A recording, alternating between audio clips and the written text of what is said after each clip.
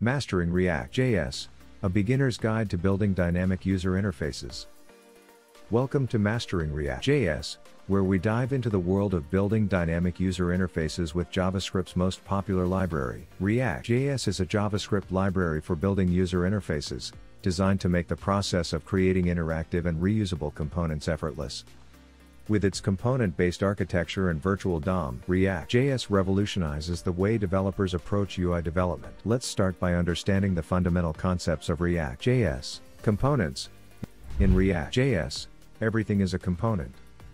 Components are like building blocks that encapsulate the UI's logic and functionality. They can be simple, like a button, or complex, like a form. JSX is a syntax extension for JavaScript that allows you to write HTML-like code within your JavaScript files. It makes React components more readable and expressive. State and props. State represents the data that a component manages internally, while props are used to pass data from parent to child components.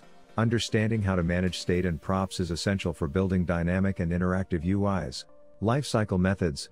React components have lifecycle methods that allow you to hook into different stages of a component's life, such as when it's mounted, updated, or unmounted.